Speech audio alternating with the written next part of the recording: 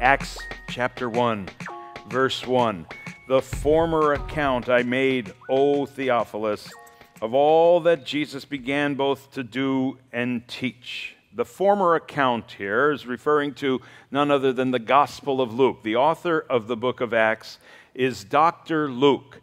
We don't know much about Dr. Luke, except that he is a doctor.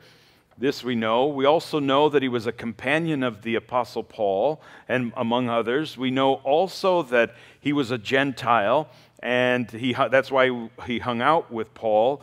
We don't know how far back into the gospel story he goes, meaning when did he actually come into the faith? When did he come in contact with the early church? Was Jesus still alive at that time? We don't really know a lot about Luke. We know that he was an expert writer. We know this a lot because of what he said in his opening letter to Theophilus in Luke chapter 1. He said, "Inasmuch as many have taken in hand to set in order a narrative of those things which have been fulfilled among us." Right away in that first sentence, you realize this is not your normal writer. This is not a fisherman writing this down. This is a little more than fisherman writing. This is someone who's educated, and the way he writes it, you kind of get that feel.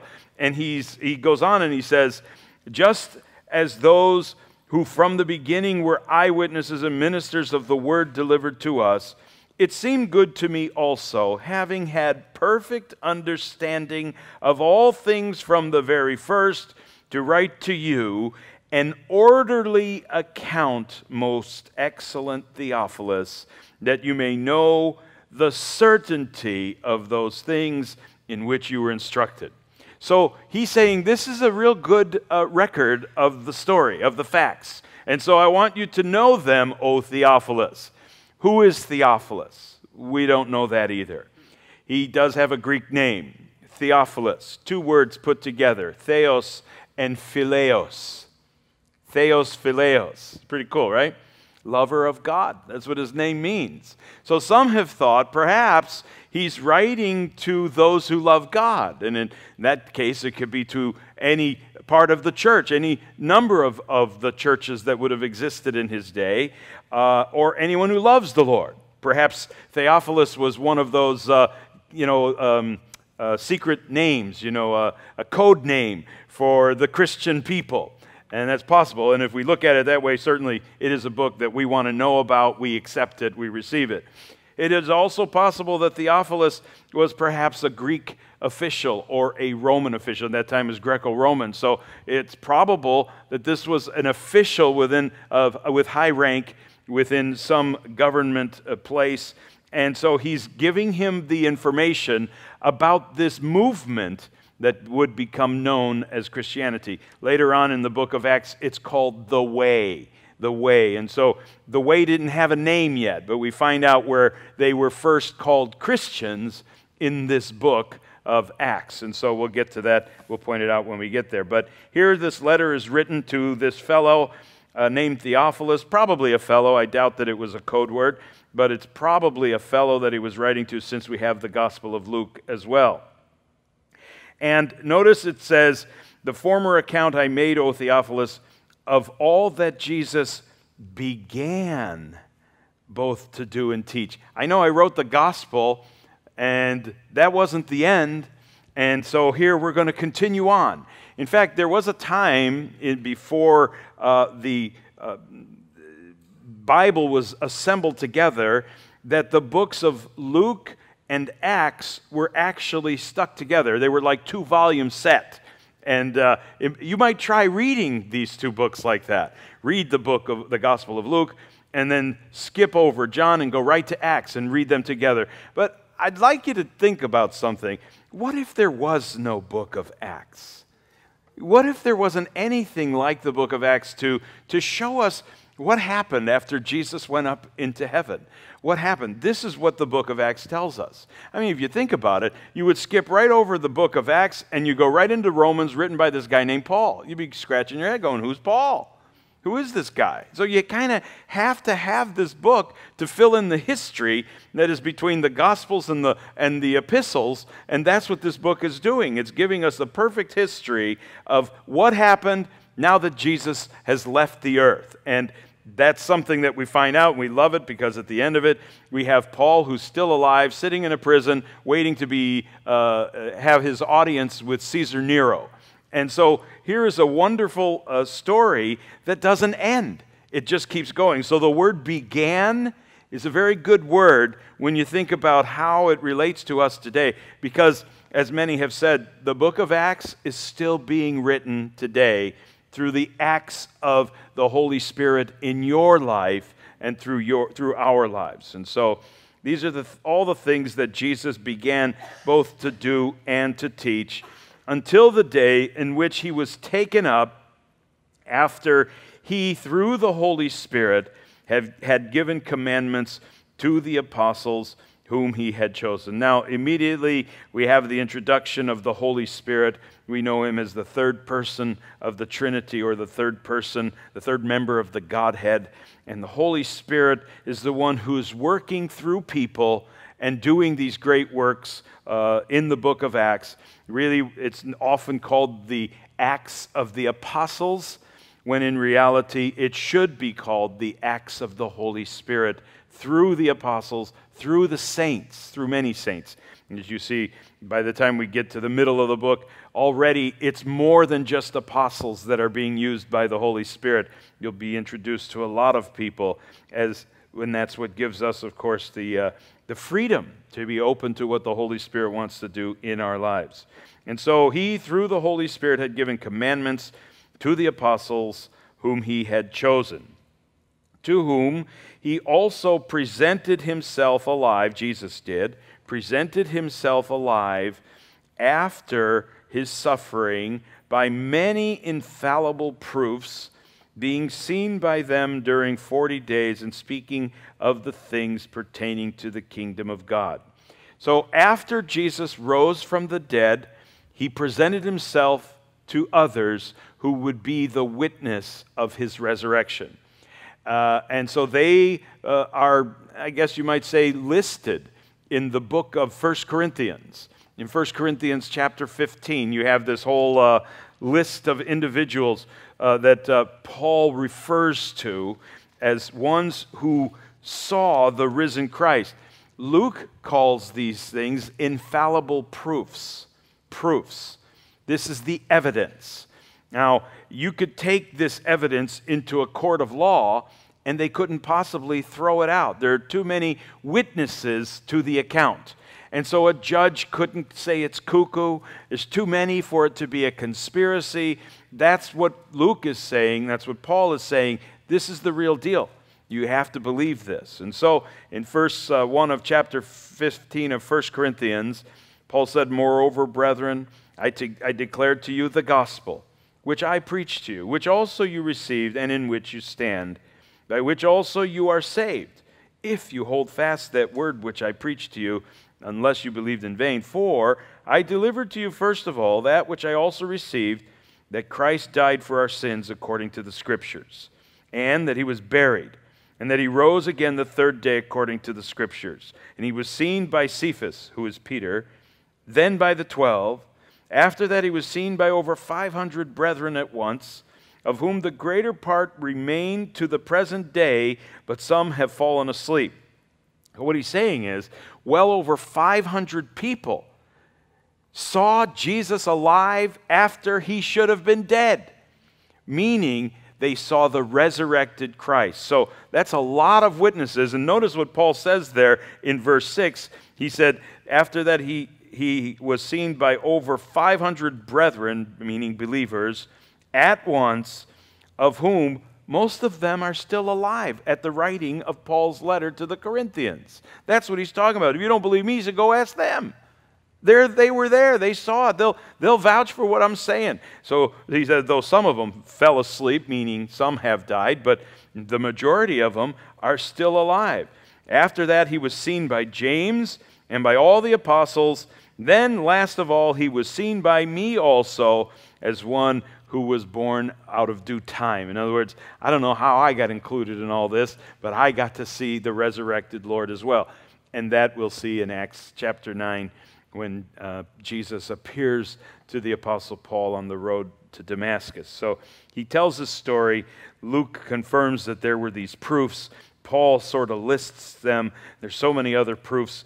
And the proofs that he's going to be describing in the book of Acts are the works that Jesus was doing through his Spirit and in the lives of the apostles and those who would go out from their teachings as well. So, in other words, you'll see Jesus working through other people. That's how we know he's alive.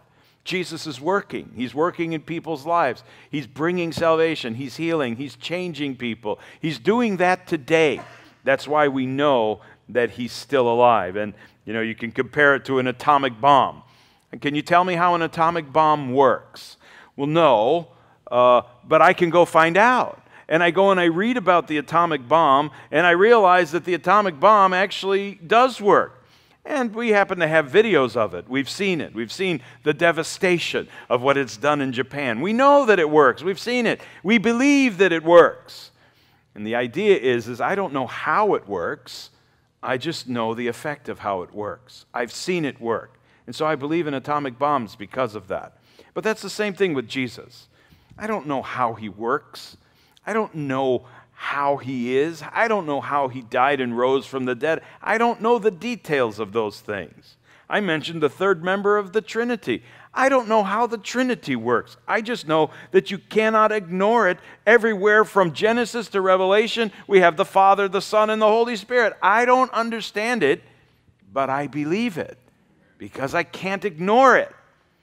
And the same thing, you go to Japan and you'll see, or at least know, the results of what happened after the atomic bomb. You could say it's nothing like it. It doesn't exist. Well, of course it does. You don't have to believe it, but you'd be wrong. Same thing with Jesus. You don't have to believe him, but you'd be wrong. Because everywhere he goes, he touches people, and something changes in their lives. And that's one of the reasons we believe it. These are the infallible proofs. And to whom he also presented himself alive after his suffering by many infallible proofs, being seen by them during 40 days, speaking of the things pertaining to the kingdom of God. And being assembled together with them, he commanded them not to depart from Jerusalem, but to wait for the promise of the Father, which he said, "You have heard from me." For John truly submerged with water, but you shall be submerged with the Holy Spirit not many days from now. That's the right way to understand. The word baptism is to be immersed or to be stuck underwater, to be completely overwhelmed with water. That's the idea. The baptism here that he's talking about of John is the one of water. You know how John, he's saying, do you know how John stuck you underwater and the water just covered you all over? That's what I'm going to do to you with the Holy Spirit. That's what he's saying. I'm going to smother you with it. You're going to be completely overflowed, completely overtaken by the power of the Holy Spirit. But don't go anywhere until that happens. Wait in Jerusalem until you have been submerged in the Spirit of God. And then things will start popping. And so as John baptized, then you're going to experience that same change. Something happens when the Holy Spirit comes upon you. Something happens. And I challenge you with this as we go through the book of Acts. If that something has not happened to you, then you need to talk to God about it. You need to ask him, what is it that I'm not getting? What is it that I'm not experiencing? Am I not seeing it? What is it? But I'm asking, will you give me your Holy Spirit? Jesus said that in Luke chapter 11. How much more will your heavenly Father give the Holy Spirit to those who ask? And so that's where we begin this study. We hit it right on, heavy, right there. And therefore, when they had come together, they asked him, saying, Lord, will you at this time restore the kingdom to Israel? Now, Jesus was about to ascend into heaven. They'd gathered together there on the Mount of Olives, and he was about to go into heaven. Well, as they're all gathering together, he said, look, I want you guys just to wait over there in Jerusalem. The Mount of Olives is very close, very close. It's just down this little hill, and right up on the rise, there you are. You're at the Temple Mount from the Mount of Olives. So it's so close. And he says, from the Mount of Olives, go over there and wait there because the Holy Spirit is coming. I've promised him to you, John chapter 14. Holy Spirit's coming. He's the gift that I'm giving to you. It's necessary that I go away so that the Holy Spirit will come into your lives, and that's very important. So go wait. Don't do anything but wait. And I'd suggest to you, actually, that that's a good idea too. Until that something happens, and what I mean by something, I'm talking about this immersion of the Holy Spirit in your life. That's what is the preparation for the work of the ministry. That's what is the sending force, if you will, of the ministry. The legs of your ministry comes from the power, the infilling of the Holy Spirit. And so he says, wait there. And as they're hearing this, it's almost rude of them to sort of turn the subject around and say, hey, are you going to set up the kingdom of Israel now? Are you going to do it now? You're going to take over everything, and you're going to be the new king over Israel? Because that's what we've been waiting for. And Jesus said in verse 7, it's not for you to know. I hate that. It's not for you to know times or seasons, which the Father has put in his own authority. And there are a couple ways that we can look at this. Number one, it's none of your business. And that's something that Jesus may have been telling them. It's really none of your business. It's another way he could have meant it is that not in your lifetime. It's not going to happen in your lifetime. They wanted it now. But if you notice something, they really had the wrong vision. They had the wrong idea of what Jesus was actually up to. They were thinking Messiah comes, boom, we have a new kingdom. All of the bad guys are pushed out of our government. We are now free to govern ourselves because Jesus is going to be our mighty king. And no more Romans, no more invaders. It's now us and Jesus, and we're Jews again. And they were that narrow focus, that narrow-minded. But as we're going to see, as Jesus continues to instruct them, this is way bigger than Israel. Way bigger. And this is only the beginning. So he may have been saying, not in your lifetime, meaning you won't see it. You're going to die before all this happens. And as we see the prophetic cycle or the prophetic picture, we understand it now. Israel didn't have its own rule until 1948. That was many of our generation, not mine, I have to say, but for some of us here, they saw that happen historically. And it's something that is modern history, is what I'm saying. This is not ancient history. Israel did not come into its own until 1948. And so Jesus was saying, definitely not in your lifetime, or could have been saying. But for sure, another way that he was mentioning this is, don't preoccupy yourselves with such things. Don't preoccupy yourselves with the idea of when the prophecies are going to be fulfilled and all this. Sometimes we do get a little caught up on prophecy. Not a bad thing, very interesting, very exciting, fun to do, but often we speculate a lot when it comes to prophecy and we get a little off kilter. That's what Jesus is saying here. Don't get yourselves off kilter. It's not for you to know about those times or seasons. It belongs in the hands of my Father. That's his. That's going to come at a future time. But forget all that stuff. Here's what I want you to focus on. And Jesus now returns back to the original subject of the Holy Spirit. You guys, you're off track here. But let me get you back on track. You're going to receive power when the Holy Spirit has come upon you, and you shall be witnesses to me in Jerusalem and in all Judea and Samaria and to the end of the earth. So you see the pushing out of the gospel. It's going to start here in Jerusalem, but it's not ending here. It's going from Jerusalem to Judea to Samaria and to the ends of the earth. This thing is so big. You guys haven't a clue. That's why. Go in Jerusalem. Wait there. I got to give you the power to do this because you're not going to do it in your own strength. You need the power of the Holy Spirit. And the word power is that Greek word dunamis, and it talks about a mighty power. We get the word dynamite from that, or dynamo, dynamic, all come from that one Greek root word. But here, Jesus is promising them a power that's going to help them or enable them to do all this work and reach beyond their borders, beyond their imagination, by the power of the Holy Spirit. When the Holy Spirit has come upon you or has baptized you, He will come upon you and fill you to overflowing, overtake you, overwhelm you, and you will be under His influence. And that's what Jesus wants to do. He's not talking about political influence or power. He's not talking about military influence or power. He's talking about spiritual influence and power. That's big. That's huge. That touches the inside of a person. It has the power to take away their sins, the power to give them eternal life. It has the power to change them for the better. And so this is what Jesus is concerned with. You're going to receive that power. Don't worry about the other things. You have much work to do. And in order to do it, I'm going to give you this power from on high. Now, when He had spoken these things, while they were watching, He was taken up, and a cloud received Him out of their sight.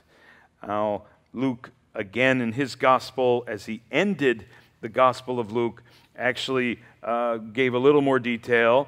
In the last chapter, in verse 50, it says, "And He led them out as far as Bethany." So they came up to the Mount of Olives. Bethany is just over the ridge of the Mount of Olives, still right on top of that mountain ridge. Bethany is actually part of the Mount of Olives. And so He lifted up His hands and blessed them. Now it came to pass, while He blessed them, that He was parted from them and carried up into heaven. And they worshiped Him and returned to Jerusalem with great joy, and were continually in the temple praising and blessing God. Amen. So here's the scene. He's taken from them, departed as He was blessing them. He put out His hands. May the Lord bless you and keep you. May He cause His face to shine upon thee and give thee rest. Woof, up He goes. The cloud consumes Him or takes Him up. Many believe that could be that Shekinah glory cloud that led the children of Israel around in the wilderness. You remember when we were in the Old Testament. And so Jesus is now taken out from their sight.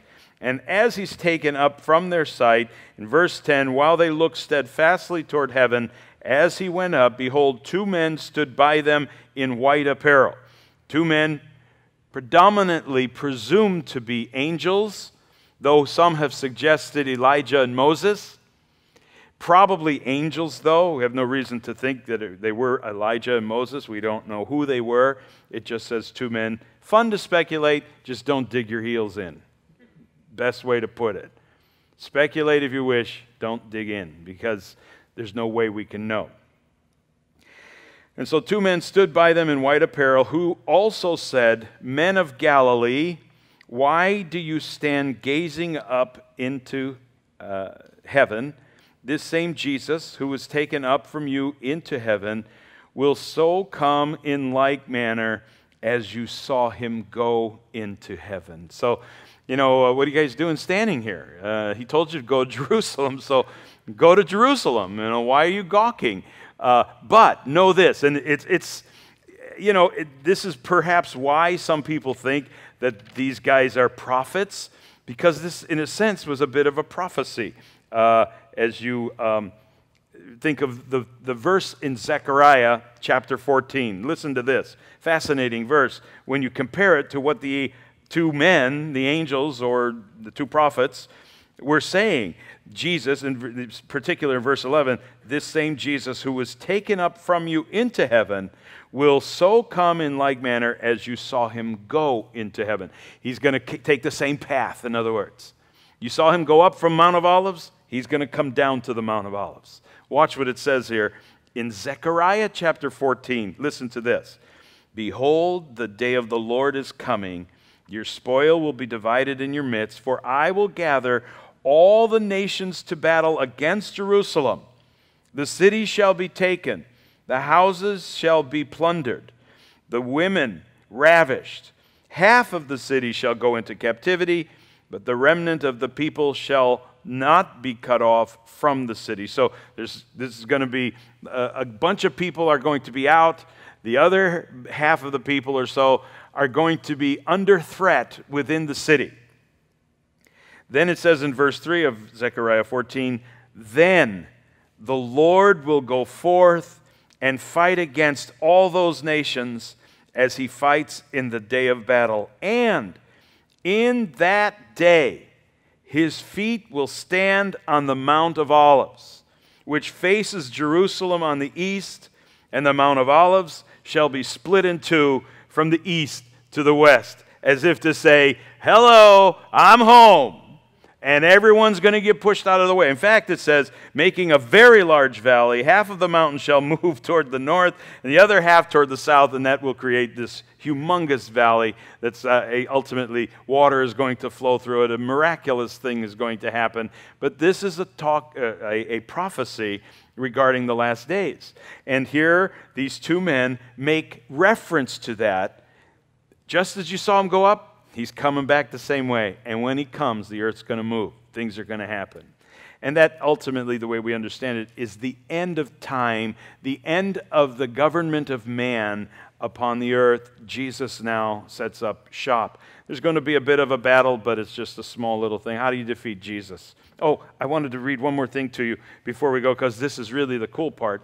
You wonder, well, where are we? In verse 5 of Zechariah 14, then you shall flee through my mountain valley, for the mountain valley shall reach to Azal. You say, Azal, I don't know where that is. Trust me, Christians, you don't need to know where it is, because you're not going to be there.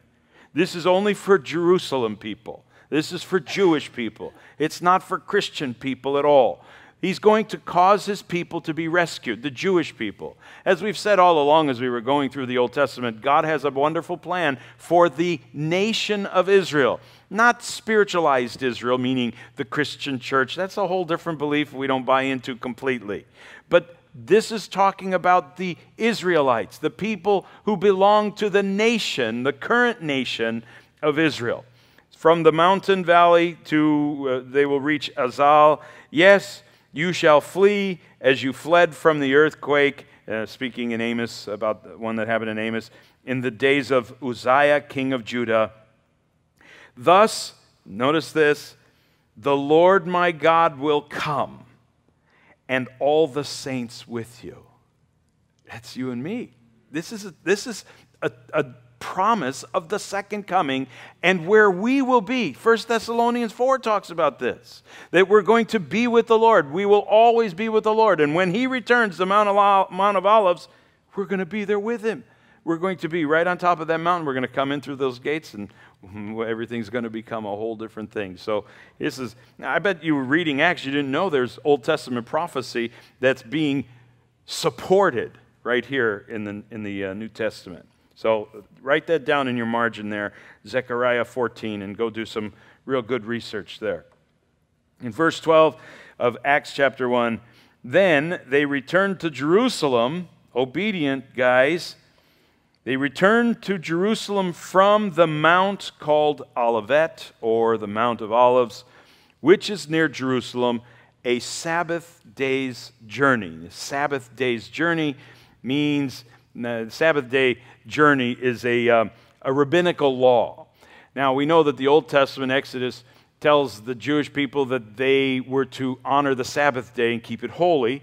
And the instruction in Exodus was, guys, just stay home. Don't go to work that day. Stay home and enjoy your family. Enjoy your rest. It's a day of rest. Well, the rabbis wanted to explain that, so through their interpretations, they came up with the rabbinical law. You're not allowed to travel 2,000 cubits beyond the city wall. And where that came from, we're not exactly sure, but it is their rule, it is their law, and that's why when you go to Israel today, you find the elevators that on Saturdays, they stop at every floor, lest anyone should inadvertently press a button and create it to go up 2 floors instead of 1. Don't ask.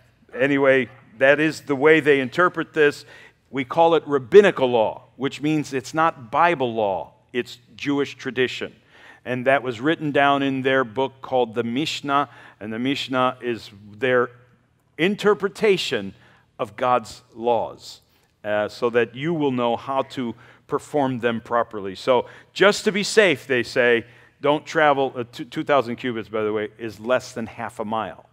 So the idea of this verse is that the Mount of Olives was within a half a mile of the Temple Mount. And that's what we know from the Mount of Olives. And you could see the pictures of that. It's right there.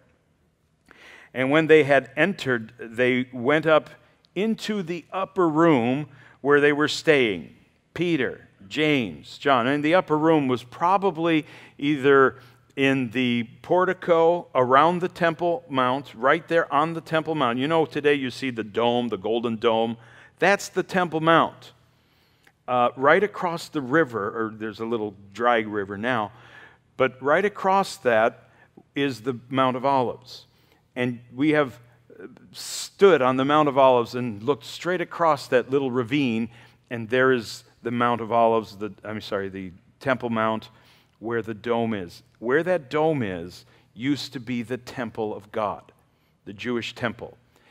In the 400s, 500s, whenever it was invaded by the Turks and ultimately taken over by Muslim rule, Muhammad, they began to take all of these holy sites and declare them holy for Islam. And that's how the Temple Mount was put there. The Dome of the Rock, was put there. It's not even the Dome of the Rock that's the holy place. It's the little mosque that's right near the Al-Aqsa Mosque is right there on the end. That's the holy place of that mountain there, where they believe Muhammad stepped there when he was flying his white-winged horse. I didn't make this up. I'm just telling you. But that's their belief, and why they can't just bulldoze that thing over. That can't happen because it's the third holiest site in all of Islam. So it's a real tough place. And it is the only holy site for Jewish people. And it's much less holy for Christian people. So we just go there to enjoy the site and falafels. The upper room contained Peter, James, John, Andrew, Philip, Thomas, Bartholomew, Matthew, James, the son of Alphaeus, Simon the Zealot, Judas, the son of James. That's 11 if you want to count them. These all continued with one accord in prayer and supplication with the women, Mary, the mother of Jesus, and with his brothers. So they were all there. Interesting crowd, wouldn't you say? The 11 apostles, of course not 12 because Judas Iscariot betrayed Jesus.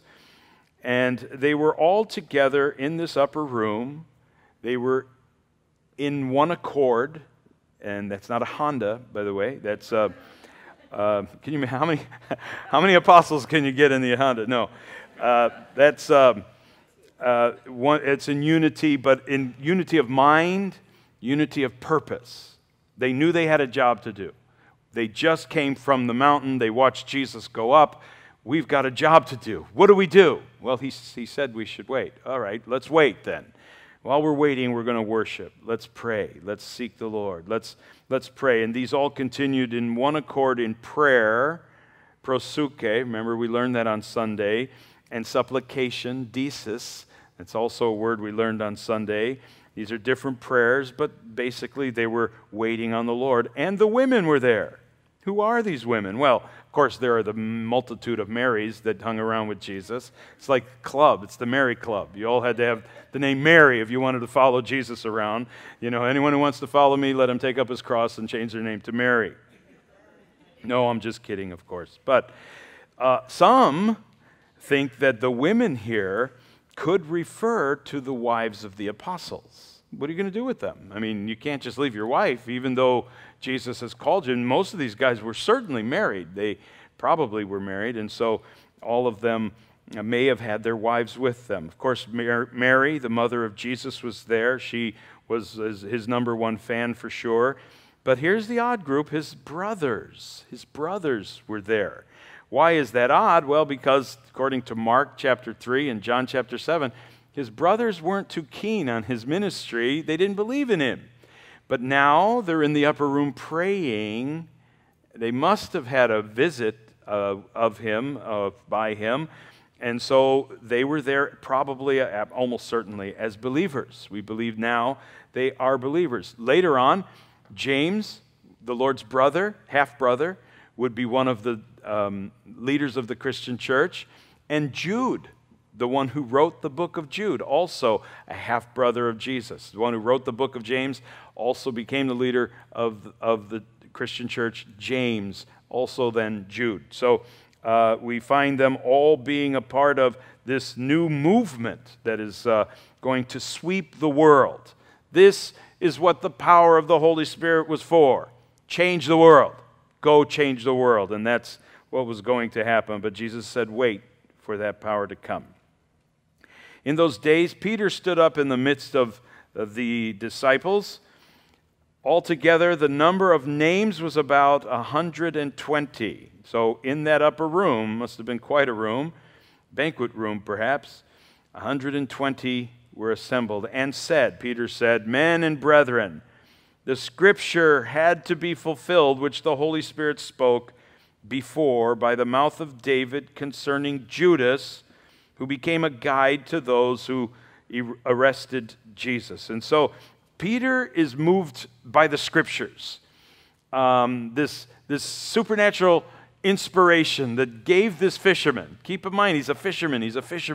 He's not a scholar. He's a fisherman. And suddenly he's gotten this interest for Bible things. You have to believe this. Come on. It's you know what it's like to work with construction guys or to work with people who work in factories or whatever kind of trade you may want to throw in there. Politicians, any of them. They kind of have their way. It's their way. Their way may often be not the most moral way or not the most proper way. There's a lot of vulgarity, a lot of bad things. I expect in Jesus' day, it was much the same thing with the blue-collar crowd of the fishing world. And here suddenly Peter stands up and says, I have a verse. God has given me a verse. And I think we have to obey this verse. That's what he's saying. He's saying in verse 16, the scripture had to be fulfilled regarding Judas. The scripture he's referring to, as he mentions it's from David, is the one from Psalm 41 and verse 9, where David, no doubt speaking of his own struggles and trials, but the Holy Spirit inspiring David to write this prophetically, which makes it a messianic verse, a messianic psalm. Even my own familiar friend, David wrote, in whom I trusted, who ate my bread, has lifted up his heel against me. David wrote that, but it happened in truth to Jesus. And so here Peter puts them together. David said it, but it was certainly talking about Judas and what Judas would do to Jesus. And so he says that prophecy had to be fulfilled. I'm sorry it had to happen to one of ours, but it had to happen is what he's saying. And the Holy Spirit spoke it. It came from him, and it came from him in more than one way. He spoke it to David, but he also spoke it to Peter, who put it together. That's how the Holy Spirit works when we're reading Scripture, studying it, and suddenly, wow, it just hits you. It's the Holy Spirit that brings the enlightenment. That's why you get it. And as you're sitting here, maybe you're hearing some things, you're going, wow, I never saw that before. Yeah, it could be the Holy Spirit speaking through His Word, the Holy Spirit speaking through the teacher, and the Holy Spirit speaking into your heart. He's at all ends of this.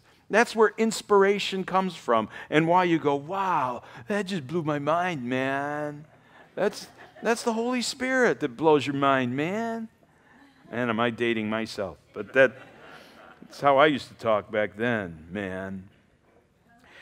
For, verse 17, he was numbered with us, Peter, giving this testimony of Judas, and obtained a part in this ministry. This was his. He was a part of us. Oh, there's nothing harder than seeing people that you labored with, served side by side, you sat in their Bible studies, you heard them and said, man, these guys are so good. And then to hear that they've left their wife or they've gone off into sin somewhere and they're no longer serving God, it just breaks your heart. And that's the way Peter's feeling right now. This guy was one of us. He was given a part in this ministry. Now, this man purchased a field with the wages of his sin, of iniquity, and falling headlong, he burst open in the middle, all his entrails gushed out. That's gross. Apparently, some have said that he had a failed suicide attempt, that he went to hang himself, but the limb broke and he fell and, splattered his guts all over the ground, is basically what's being said here. And it became known to all those dwelling in Jerusalem, so that field is called in their language, in their own language, Akeldama, that is a field of blood. And we know how the story went. The 30 pieces of silver that Judas got, he went to turn it back in. The priest said, what are we going to do with it? We don't want this blood money. And so he left it there. He threw it at their feet and he ran off and hanged himself. And the priest said, we don't want this money. So they went and bought the field where Judas went. And that's the story. That's how this field became the potter's field, or the field of blood. For it is written in the book of Psalms, let his dwelling place be desolate, and let no one live in it. That's quoted from Psalm 69.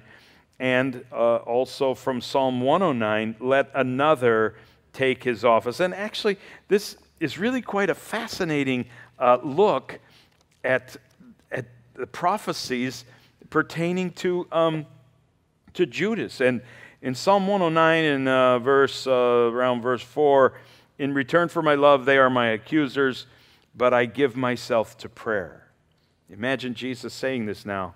Even though David wrote it, here you're seeing this as Jesus is living it in a sense. In verse 5 of Psalm 109, thus they have rewarded me evil for good, hatred for my love. Set a wicked man over him. Let an accuser stand at his right hand. That's Judas. When he is judged, let him be found guilty. Let his prayer become sin. Let his days be few, and let another take his office. So this is what Peter's looking at and saying, guys, we've got to do something here. This is obviously talking about Judas. So let another take his office. We've got to find a replacement for him. Therefore, of these men who have, and this is the requirements of the one who would replace Judas. Number one, he says he had to accompany us all at the time that the Lord went in and out among us. In other words, from the very beginning, when we were called to be his followers and apostles, there were the 12, and then there were the 70. So probably these apostles that they're going to select from were a part of the 70. They were that far back with the ministry of Jesus. In verse 22, beginning from the baptism of John to that day when he was taken up from us, one of these must become a witness with us of his resurrection. So there's the requirement to be an apostle. I know there are a lot of folks today that want to be apostles today. They call themselves apostles. Pretty tough one here to they have a requirement like that. But nonetheless, that is the requirement for being an apostle according to Peter. They proposed two. Joseph, called Barsabbas, who was surnamed Justus. So the first guy's a bit confused. He's not sure what his name is. The other is Matthias. And they prayed, and seeking the Lord's will, they said, you, Lord, who know the hearts of all, show which of these two you have chosen to take part in this ministry and apostleship from which Judas by transgression fell. Did you see that? He said this prophecy had to be fulfilled. But we've said this before, that doesn't mean that Judas had to be the one to fulfill it. He fell by his own transgression, his own choice. We think, he was destined to do it. He had no choice in the matter. Apparently he did, and he chose to sin, and that's why he has gone down into history as being Judas. that he might go to his own place. Ooh, does that mean he's got a separate place? I don't know. And they cast their lots, and the lot fell on Matthias, and he was numbered with the 11 apostles. Now, of course, a lot of speculation that this shouldn't have been done. I like the way it was done. Whether it was right or wrong, I like how it was done, in that they did it biblically, at least what they thought was biblically. If it was a mistake, and I want you to catch this, if it was a mistake, it was a mistake for a good reason. They thought they were doing the right thing. I don't believe that God spanks us when we think we're doing the right thing for a good reason, and they thought it was biblical. Whether it was or whether it wasn't, we don't know. You say, well, we never hear anything of Matthias after this, and that's true, we don't. But neither do we hear of Thomas, neither do we hear of Bartholomew. We don't hear of any of them. In fact, the book of Acts follows Peter, John. We hear about one of the James, and then Paul. That's the only other one we hear about. And so it's not fair to say that these guys never amounted to much, because chances are both of them went on to be great servants of the Lord. We just didn't hear about them. So both Matthias and Joe Barb, whatever you want to call them, went on to do some great works for the Lord as well. Now, I want to sneak into chapter 2. We're not going to do chapter 2. I just want to do something that was on my heart to do today in the first couple of verses. When the day of Pentecost had fully come, they were all with one accord in one place. And that place was no doubt the upper room, probably in the place known as Solomon's Porch. Solomon's Porch. Solomon's Porch is something that you find 2 Chronicles chapter 7. In fact, let me read it to you very quickly. 2 Chronicles chapter 7. Something very significant happened in 2 Chronicles chapter 7 in that place. In verse 1, when Solomon had finished praying, this is right after they had completed the construction of the temple. Solomon prayed.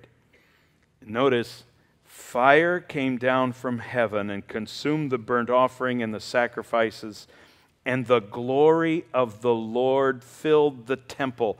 Now, the word temple here in Hebrew means the house.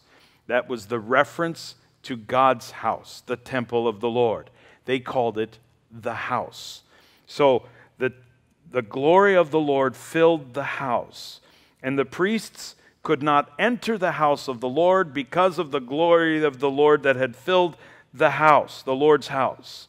When all the children of Israel saw how fire came down and the glory of the Lord on the temple, they bowed their faces to the ground on the pavement and worshiped and praised the Lord, saying, holy smokes. Well, I just put that part in.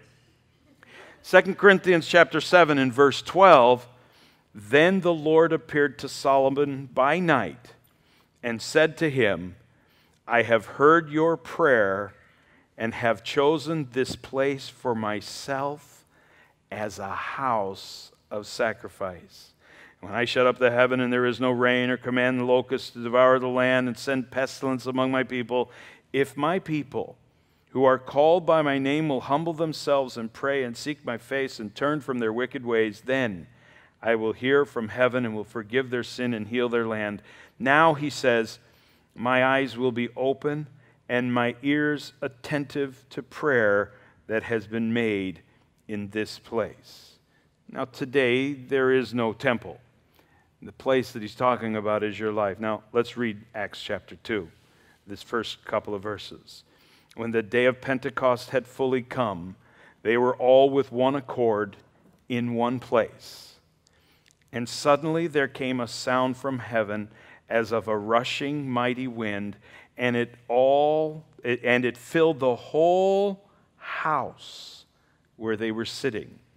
Then there appeared to them divided tongues as of fire, and one sat upon each one of them, and they were all filled with the Holy Spirit and began to speak with other tongues as the Spirit gave them utterance. Now, I think this is extremely significant when you look at what this is really talking about. And I've done something to give you a bit of a visual aid. I was walking in Israel this last trip, and I saw these things everywhere. Those of you who were with me remember seeing these everywhere. These are just little lanterns made of clay, simple clay pots, if you will. You take this little clay pot, and as I said, I'm going to do this whole thing visual aid. Like, you know, this is weird. I don't do this sort of thing. This is just things that weird people do who really can't teach well. But I'm just telling you this because this is something I want to do. This is simple olive oil. That's all that is. Too much olive oil, but that's what that is. It's olive oil. Now you take the olive oil, which is a symbol of the Holy Spirit, and you fill the olive oil, and you put this into the oil, the wick. The wick is what? Your life, right? I've always talked about that. I've always talked about the wick and how we always want to have our wick burning for Christ and our life burning for Christ. I think that this is significant because as you light it, it lights nicely. But it burns not the wick, it burns the oil. So here is the perfect partnership between the Holy Spirit and the human being. In that, we're the clay pot. Inside is the Spirit of God. Your ministry, your life is the wick. And the light is Christ. You are the light of the world, Jesus said. This is what he was talking about right here. He was talking about being filled with the Holy Spirit. Paul the Apostle in Ephesians chapter 5 said, be being filled. Listen, this is going to burn down. The wick's not going to burn. The oil's going to burn. And when that happens, you have to be filled again. You just keep filling yourself with the Spirit of God. And as you fill yourself with the Spirit of God, well, you actually make an impact on people. When you make an impact on people, you actually get to light another life. Oh, that's burning. That's not good. Well, sometimes ministry gets messy. Do you get it? And this is how the Christian life is supposed to be. No, this is how the Christian church is supposed to be. We just sit in our neighborhoods as light. That's what we do. We don't have to tell people what they're doing wrong. We've just turned on the light. They'll see it for themselves. They'll get it. They'll understand that, oh my gosh, this is what I was talking about Sunday, about being the witness, raising the level of the consciousness, the awareness of the world, that they're living not in the way that God wants them to live, but they can see that there's a better way. We show them this as we let the light shine in Jesus Christ. That's what that's what Luke is talking about here when he records this wonder of the Holy Spirit. This is why Jesus said, wait. You can't do anything until you've been filled with my Spirit. The light won't shine brightly. Even if it did, drain the oil from this. You know what's going to happen, right? What's going to happen if you drain the oil? One of two things is going to happen, or both. Ultimately, either the light will go out or the wick will burn out. It will go to its end, and then it's over. Have you ever heard that saying for ministers? Burnout. It happens when you're operating in your own power rather than in the power of the Holy Spirit. This is the perfect pairing between the work of God in a human's life. This is how it's supposed to be done. The power of the Holy Spirit. If you don't have that, get it. Get the power of God's Spirit in your life and you will burn forever. Amen? Amen. Lord, I thank you. I thank you, Jesus, that you have given us this promise of the power of your Holy Spirit. And I ask that you will fill us tonight, every one of us. And if you have not been filled, this is an opportunity right here, right now. Jesus, just tell the Lord, Jesus, I don't understand it. I just want your power. You talked about it. You promised it to anyone who will. I'm a clay pot. Fill me with your Holy Spirit and let my wick burn the light of Jesus Christ. Tell him that. Make it a prayer of your heart. Ask him to fill you now. Jesus, fill me. Holy Spirit, come into my life. More and more and more of you, Lord. I will burn brightly for you, and I want to always be bright so that people will see Jesus. The wick gets no attention. It's Jesus that people will see in my life. This little clay pot. Thank you, Lord, for teaching us tonight. In Jesus' name we pray. Amen. Amen.